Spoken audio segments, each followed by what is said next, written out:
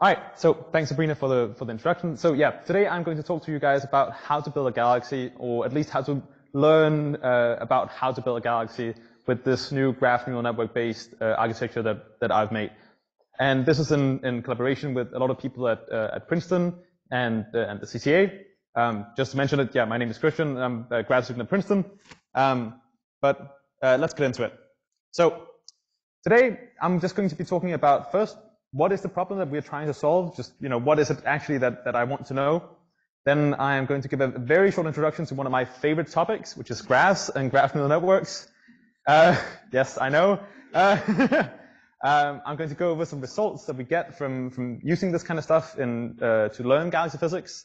And then I'm going to talk a little bit more about some of the cool stuff that's come out of doing this initial project to end up with. All right, so what's the issue? Well, the issue to me and to a lot of you is that galaxies are these big and bright and wonderful things, but they're also very diverse and very, very complex. And there's a lot of stuff that we want to know about them that's really, really complicated to figure out. The kind of stuff we want to know is, like, what are the building blocks of galaxies? What are the fundamental things that we make galaxies out of? We want to know what are the mechanisms that put those building blocks together, and exactly how do those building blocks get put together by those mechanisms. And so in many ways, like building a galaxy is a lot like if you went to IKEA and bought a cabinet, and in your box you got some instructions on, like, these are the things you got in your box, and these are the tools you need to put it together, and this is the way you need to put it together. And so the thing we really want to know is, so the thing we usually focus on in physics when we go to IKEA and buy our galaxy is the building blocks and the tools that we get. And the building blocks tend to be something like a lot of stars and a big dark matter halo. There might be some gas, there might be some dust, all kinds of fun stuff. And then the only tool we really need to put it all together is gravity. Ta-da! All right, so now we're done. No, well, we're still missing something from our IKEA catalog, and that is the assembly manual. Like, how do we actually put this together over time? And so that's what I want to focus on. And are these steps over time on, like, how do we actually put these things? How do we actually put a galaxy together, given our stars and our dark matter halo and our gas and all that? And why do we think this is important? Well, Martin and Jespersen and a lot of other people have already talked about, mergers and galaxy evolution, and everybody kind of knows that it's important. But just to kind of go over it shortly, we know that when we run our dark matter only simulations or hydro simulations, then stuff forms hierarchically, and it matters a lot to the galaxies within these halos, how that halo evolves. Like, does it have a lot of major mergers? Does it evolve in isolation? And the way that we usually encode this kind of evolution in astrophysics is through this thing called the merger tree. And I love these merger trees. I think they're fantastic. Essentially, the way to read one of these merger trees is just that at some time in our simulation, we stopped the simulation, took a snapshot, and we found all the halos, and in that snapshot, we ran it forward a little bit again, took another snapshot, found all the halos, and then we just connect everything that ended up like merging or not merging to its progenitors. And so in that sense, we just have a tree that connect progenitors and descendants to each other. And so this is a really cool structure, but this is just for dark matter only simulations to begin with. And so if we want to get actual galaxies out of this, we can run a semi-analytic model on top. And we've already heard a lot of talk about this, so I'm not going to dwell too much on exactly what that is. But essentially, we just co-evolve a lot of the baryonic properties of galaxies on top of this merger tree. We can of course also just bite the bullet and just run a full hydrosim, but that takes a little bit longer. And so in general, for a lot of purposes, we just use the semi-analytic model. There are some problems with both approaches though. We usually think about SAMs as being fast, but that's only because they're fast compared to hydro simulations. SAMs actually still take a lot of time to run, and so if you want to run them on a really large cosmological box, you're still looking at tens of thousands of CPU hours spent on that. Again, it's not running TNT on a gigaparsec box, but it still takes time. And there's also the problem that both of these approaches might have something physical in them. And that's really only a problem because they're very hard to analyze. Like if I tweak something small, and my entire simulation changes, it can be very hard to pinpoint exactly what was it that, like, what cascade was it that led to that change in my final galaxies. And so in order to get something that's both faster and has a new way of, opens up a new window of analyzing our simulations and our SAMs, let's go build an emulator. And I kind of spoiled what I'm going to do in the overview. I'm going to, of course, smack some machine learning on top of this. And I'm by no means the first person to try to do this. And a lot of the people who've done this before are in the room. We have Nathalie and Chris, who both tried to build emulators of this dark matter to galaxy connection. But these approaches tend to focus on the first two steps of my IKEA manual, which are the building blocks and the things keeping it together, and leave out the assembly manual. And so the thing that I really want to focus on is the assembly manual encoded in the merger tree. Part of why this has been left out before is because that introduces another level of complexity, like a much increased level of complexity, because you need to figure out a way to present your merger tree to a neural network in a way that it's actually possible to figure out something from that. And of course, again, for those who have been here for the last 2 weeks, you know what I'm going to talk about now, because merger trees are graphs. And when I say a graph, what do I really mean? Well, I just mean like a set of nodes or points connected by a set of edges. And it's really obvious when you look at a merger tree that this is something that you can easily abstract as a graph. And because there's been a lot of advances within the last couple of years with graph neural networks, that means that we can put our merger trees as graphs into graph neural networks in order to do this learning task of how galaxies evolve on merger trees. So the nice thing about encoding this as a graph is that we get to obey some nice physical principles about how galaxies are supposed to evolve. Essentially, the structure of the graph encodes the causality of how the halos evolve. It obeys principles like locality, that only things that actually influence the halo at a given time step is connected to that halo. So for example, in here, like the two things, the two halos that came right before this halo here are connected to it and can influence it and can actually pass information to that halo, whereas this halo over here does not have any influence over it at all. And this is the structure, well, only later. And this is simply a structure that just embeds this principle of locality and and a sense of direction of time. And so now we have our graphs. Cool. What do the graph neural networks then really learn? Like when I do my learning task, what do I actually want to learn? Well, I want to learn some kind of function that passes information from a given node to another node. It's called message passing. It's a pretty simple function in that sense. And so in the merger tree, that really translates to a function that passes some information forward in time. Essentially, the progenitor halos will pass some little packet of information forward in time to a given halo, saying this is how you looked in the past. And then the halo at the future time step will use that information to update its state or its current state of knowledge about itself. And so we do a lot of hyperparameter tuning and architecture optimization. We make a graph neural network architecture that we ended up calling Mangrove. We made this logo that I spent way too long on. And so what do we get for all our trouble? Well, we get some really good reconstruction of central galaxy quantities like stellar mass. On this plot, what you see here is the galaxy mass or stellar mass as predicted by a SAM, and then what the GNN or Mangrove predicts on the y-axis here. And you can see this relationship here is super duper tight. Like we're really nailing down the stellar mass of these galaxies. And the scatter of this relationship is about 0.07 dex. And that's actually really impressive when you compare it with the intrinsic scatter of the Santa Cruz SAM that we're using to produce our training data.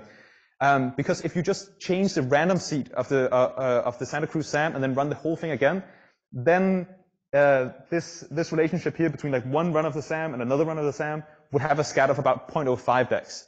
And so we're really reproducing like the underlying model to within its own accuracy, like within its own ability to approximate itself.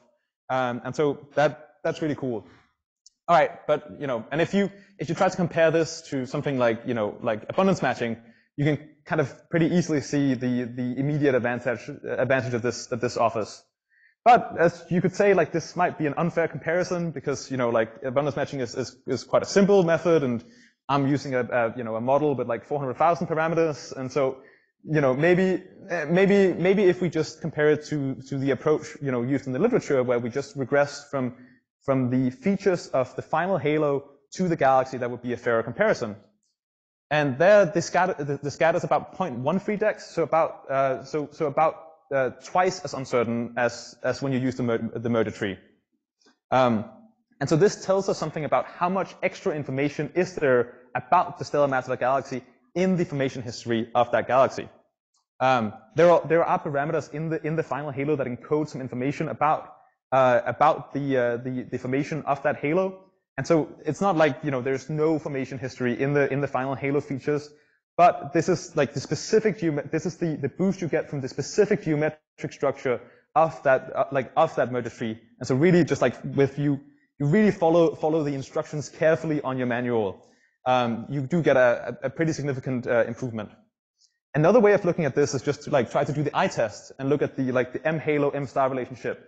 Because a lot of neural networks tend to struggle with reproducing the scatter in this relationship. And I think Rachel talked about this a couple of weeks ago for the people who were here during the workshop, that when we look at our scaling relationships, we don't just want to reproduce like the mean scaling relationship. We also want some way of encoding how broad is that relationship, and like can we get individual points to lie above or below that in a principled manner. And we can see that like when we do this with and the reason why normal neural networks struggle with this is because they're by construction they're meant to regress to the mean, and so they really like start out with finding these mean relationships, and they don't really push the scatter of that relation out. And so that's really nice. And we can even try to look at some of the very extreme outliers, the things that have almost nothing to do with this like scaling relationship, which I'm really excited about, which is these 3 points here, which lie like super duper far above the M halo M star relationship, and we get those like dead on. And so when I saw this first, I was like, all right, cool. Now we must have really captured something about like the underlying model here, and we really learned the physics that Santa Cruz SAM embeds really well.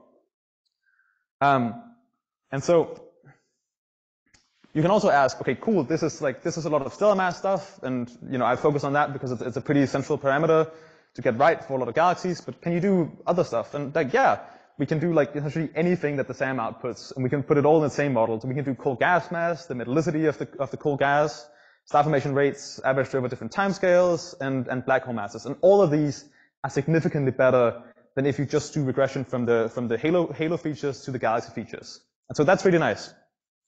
And so just to kind of like sum up like midway through, when you go down and buy your favorite galaxy in IKEA, be it a spiral or elliptical or whatever you like, yes, like all the original things, all the original building blocks and all the original tools are still the same, but you do need to follow the assembly manual, otherwise your galaxy will end up looking kind of crooked. But then you can ask, okay, cool, so I need to follow the assembly manual. Are all the steps really that important? You might be lazy like me and like, inclined to like, skip some steps in the manual and like not like following directions, stuff like that. And ask like, well, like, are they being a little bit over careful? And the way to ask that questions about merger trees is to say, well, how much of the merger tree can I cut away before I start losing information about my galaxy in the end? And so the way we do this for Mangrove is just to like try to trim down the merger tree from high redshift towards low redshift. And what we observe is actually that you can trim basically the first 50% of the merger history away without losing any statistically significant reconstruction power. And so this is actually a really like fun statement that like a galaxy simply like doesn't really remember the first 50% of its merger history. And on the other end, when you get really close to like redshift 0, where we are predicting the galaxy properties, you can see that the importance of each individual like halo that we cut away goes up exponentially. Because it goes up exponentially, we can interpret this in a really nice fashion as a Lyapunov timescale for how much each halo at a given redshift influences the galaxy in a halo at redshift 0. And so in that way, it becomes a timescale for how long, for a timescale that embeds like on the timescale on which galaxies are chaotic. And that's a really cool science interpretation of this.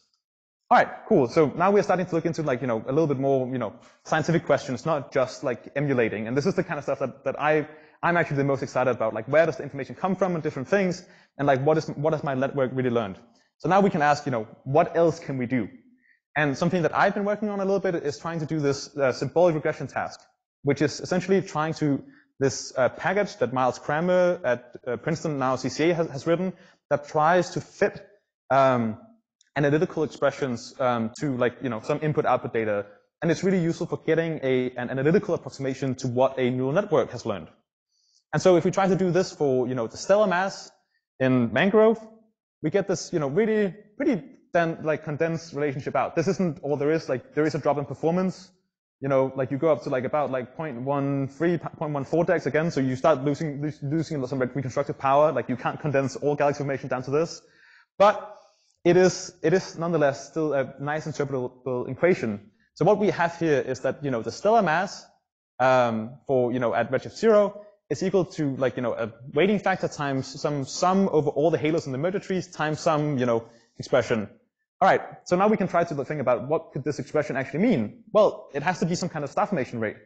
Because if I, take a sum over all the halos in my merger tree, weighted by how many stars they're forming, or, what's the mass of the star that they formed at that given epoch, then, then I must get my, total stellar mass out in the end. So that has to be what this encodes. And the cool thing about this is that it's based only on Vmax. So it's just like a one feature like equation, and it's a pretty simple one. So hopefully you'll get to see this in a paper soon. There's of course also the question that like, hey, like you're maybe cheating a little bit because like the semi-analytic model like, uses the merger tree to find a solution. So aren't you kind of embedding by hand that you should be able to do this task? And like, kinda. I would say like it's still really interesting, but yes, kinda. So let's try to do this on, hydro. And for that, I've been working with a student at Taiwan, Chen-Yu Chuang, who's been trying to throw this at TNG 300, and he's also getting really, really good results out. He's not just doing, predictions for redshift 0 galaxies, or like at a given redshift. He's trying to do predictions for every halo along the merger tree, like every epoch along the merger tree. And so he's getting some really, really, really cool results again that also improve significantly over this, like just like halo to galaxy mapping. So again, confirming this thing, like you need to follow your assembly manual. If you just try to like put together your things on your own, to smack all the building blocks in your IKEA box together, you will get a wrong galaxy out in the end. But there's also no reason to like stop at galaxy properties. Like I'm especially interested in mapping from dark matter to galaxies. But galaxies aren't the only things that are impacted by formation history. So dark matter halos. And so while I've been here, I've started this project with Martin Ray and Chitske to look at how much is concentration affected by the exact the halo concentration affected by the exact merger history. Like how much information do you leave out when you condense down different parts of the merger tree? And so what we have tried to do is simply just to take our ability, take mangrove and just say like, what is our ability to predict concentration of a final halo given only the main progenitor branch of the merger tree? So just the branch where the most massive halo is, or if you do like the full merger tree. And it seems like you lose about 20% of the information when you throw away the rest of the merger tree. But this is again very preliminary results, so like the exact numbers might change. But it's just like a way of like demonstrating what kind of questions can you ask with this kind of like, architecture where you do these ablation studies, where you have a model trained on something, and you try to like take away some bit of information just to see like what is the impact of not having that amount of information. All right, cool. So what did we learn today? Cool. When you use a GNN or something like mangrove to predict galaxy physics on like, to predict galaxy properties, you get a better and you get a more robust emulator. It captures outliers, it captures the mean scaling relationships. It can do essentially whatever it is you want it to do.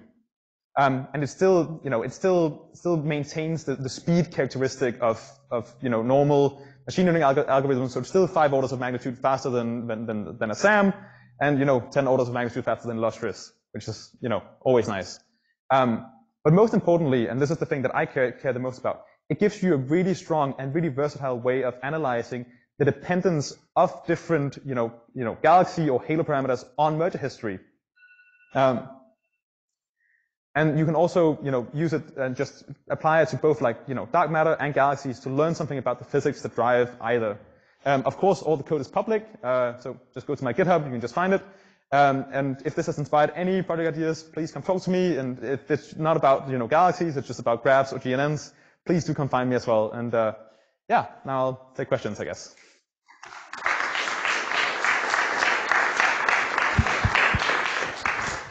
Ooh, lots of questions. Right at the back here. Hi, this is Jingwen. Really great talk. I kind of have like 1.5 questions. So could you go a little bit into details what kind of graph neural network you use? And like the other question will be, so there's like some graph neural network allows you to learn the weight between like the edge weight. And looking into the edge weight, you can also kind of like see the relation between each of the halos. And you don't, yeah, so like, have you looked into those kind of network? And like, what does the edge weight tell you in those cases, if you have done so? No, so yeah, it's a great question. So the exact layer that we use is this graph stage convolutional layer. Essentially, we don't get an improvement from using an attentional layer. Like it could be a really, and I agree, it's a really nice question. It could be a fun way of figuring out how a given information from a given node is weighted. But because this is partially a project aimed at providing an emulator for doing cosmological sims, we went with with something that's faster and trains better. But again, if you want to just again download all the code, change out the convolutional layer. It's a one-line change. And then you can check it out yourself. All right. Yeah. Thanks for the wonderful talk. Helen John speaking here. So my question is actually about your statement about you can throw away part of your merger history and still get good predictions for galaxy properties. So specifically, you mentioned that you can throw away about 50% of it. Yeah. So this is quite technical, but how exactly are you measuring this? 50%, is it 50% of the snapshots or 50% of the in terms of the cosmic time or something? No, that's and you can define that in many different ways. So yeah, no, it's a really good question. We just take the 50% highest redshift halos and cut those out. You could also have picked a specific redshift, specific formation time. There's a lot of ways of looking at. There's a lot of ways of kind of changing this question a little bit. And we just kind of picked one, and I have the main reason being that different merger trees start being detected at different times. And so if you have something with a very low mass galaxy, the first halos that end up making that up might only start being detected by the halo finder around redshift of 5. And so if I just set a fixed redshift and cut everything above that, then some merger trees will not be affected at all, whereas some merger trees will be very affected. And so this is kind of a way of just getting at the average information content in how much of the merger tree there is. But you could definitely also ask the question in the other ways that you asked about. So this definition depends on at which redshift you are, right? Because I mean, say at redshift 10 or for a merger tree that ends at redshift 5, you just cut off the first, the top 50%. Yep. Same thing for a merger tree that ends at redshift 0. Yes. Okay. All the merger trees that I've talked about here, we have done a lot of stuff with merger trees that end at higher redshifts. That's all in the paper, but couldn't fit it all into 20 minutes. So this was all just for redshift 0 galaxies. Okay. Thanks. Sure. So I have a Risa Wexler, really nice talk. I have a basic question first. I want to make sure I'm understanding what you're actually doing. The thing that you're learning is one SAM with one set of physics parameters. Is that right? Yes. So you're not in any way exploring the parameter space in the SAM. No. No. I'm very, very happy you asked that. Actually, so there's another student at Columbia, Soichiro Hattori, who's actually been working on training the same architecture, but where you can condition it on different SAM parameters, because you can train it like for many different, like, so this is just for the SC SAM, but with like where you run it with different parameters, you train it at, with that set of like input parameters, and then you can like for free get everything in between. And so it's a really it's a really cool way of kind of learning. Because that's how I think of emulators, as emulating some sort of parameter space. Yeah, in the model. I mean, this is also interesting. It's just No, and if you want to use it for doing parameter exploration in that way, you can definitely do that as well. Okay, happy to talk to you about that more. And then just one quick comment on the last project you mentioned, which sounds interesting. I just want to point you to a paper, if you haven't read it, that was led by Lucy Smith that I was involved in, that looked at which features were most important for setting the profile. I haven't actually read the paper, but she gave a talk about it at Princeton. So I'm aware, and I think Martin is officially leading this, and I'm sure he's aware of that as well.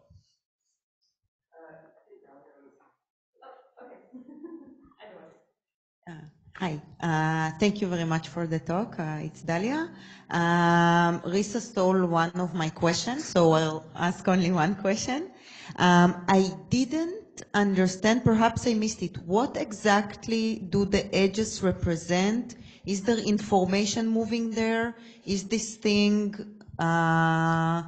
trained on? So is there any weight? So what are the edges between the nodes? Okay. So the edges in the current way that we have it do not have any like edge features. The edges are only there to encode the relationship between different halos in the merger tree. So it's just like if I have a halo I found here and it just evolves by itself, it doesn't merge with anything, and then it's at the next time snap at the next snapshot, then we connect them, and then like it merges with a halo over here, and then it becomes one big halo, and then we connect that halo, this halo, and that halo to the resulting descendant halo. And so it is just kind of like it is just encoding the time evolution of the halos. There are no features on it, so it's just the grid on which information can travel. I see. So in your GNN, this is simply like a block connecting two nodes. Exactly. Can it be generalized? It can be generalized, yes. But when we were looking at this, we didn't find that it made a big difference for how we for the predictions we got out in the end, whether or not we changed it to be a little bit more general. And so we just didn't. Okay, I'll come and find you later. Hey, yeah, it's super cool. Toby Brown. So I was interested in that result where you had like a galaxy doesn't care about 50% of its merger history. Sure. That's cool. Thanks, I think so too. I'm wondering if that, is that dependent on like the merger types it has experienced? Like if it's a load of minor mergers versus like one just massive merger? I'm fairly certain that it will be. I'm gonna be honest and say I don't know, but this is a very broad blanket statement. Just about across like 110,000 merger trees in this set. So we didn't go in and look at like individual mergers. I think for that, then the thing you do is something a little bit along the lines of what Tree was talking about, where you want to go in and use this like attentional mechanism and say, well, what thing is actually weighted very highly? The one way you can get at it is actually from this analytic equation and say like, well, so if you get a very high Vmax as a function of a major merger, then that will be weighted highly, regardless of where you are. But because Vmaxes tend to be smaller in general earlier in the universe, then this doesn't matter as much. Right. Oh yeah, that would be really cool to do. I think a really great result. Cool. Hi, I'm Elise. Yeah, really cool talk. I just had a question kind of from my own intuition. So for the TNG result, is that, like, should I think about that as you just are taking your merger tree and like running your SAM on top of it? That's what your graph neural network is doing? Or is there something, what's happening beyond that? Yeah, so for the illustrative example, we're taking merger trees from the dark matter only illustrative run and that are matched to the like full physics TNG run. And we are trying from the dark matter only merger trees to predict the properties of the galaxies in the full physics run across all time. It has nothing to do with the SAM at this point. There's no SAMs involved. It's just the same architecture. So we're retraining it to fit TNG. I guess though, like if you did just run your SAM on the dark matter only, like how different would it be from your prediction from your? That's a good question, and I don't think you need to do this with a GNN. This has been explored. You know, like what are the differences between the Santa Cruz SAM and Illustris? There's a paper by Austin Gabriel Pillai that kind of explores this question. But you know, I'd be happy to try it out for you. Like, you know, like you have the model lying around, so I'd be happy to try it.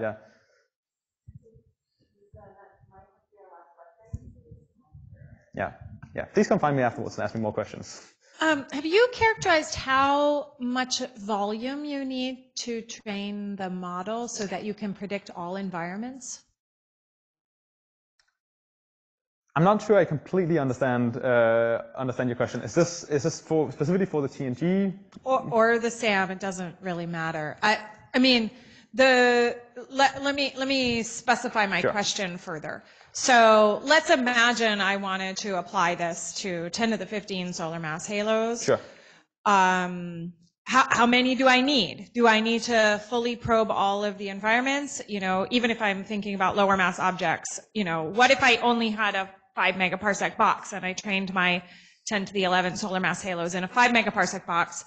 Probably that wouldn't work if I then try to apply those to the trees that are 1 megaparsec outside of a 10 to the 15 solar mass halo. So I'm just wondering if you thought about that. No, we have, and it's a great question as well. It's actually one of the things where this kind of machine learning is really offers a leg up on most other things, because merger trees are self-similar. You can actually kind of because the merger trees are self-similar, you can actually kind of cast this general algorithm or general galaxy formation model that you've learned pretty easily into very high mass galaxies. Partly because when you not high mass galaxies, high mass halos. Partly because the when you the merger tree that you learn for a 10 to the 12 halo is essentially the same thing as 2 10 to the 5 times 10 to the 11. What? Yeah, the galaxies will... Sorry, I'm very confused by that. We can talk about it over the break, but I mean, the trees are roughly self-similar, but the galaxy formation physics is definitely not. No, no, I wasn't claiming that the galaxies in themselves are self-similar. That's kind of my initial point, that galaxies are very complicated. They don't have these nice self-similarity things, but because the underlying thing that you're using has some nice regular structure. That means that the general rules that you learn for how to evolve galaxies on top of that regular structure is easier to extrapolate than if you're just going from low mass halo regime to a high mass halo regime. But maybe I can try to draw it out on the blackboard afterwards. I think that's all we have time for. Sure. Definitely come find our speakers later if you have further questions. And with that, let's give all of our speakers one last round of applause.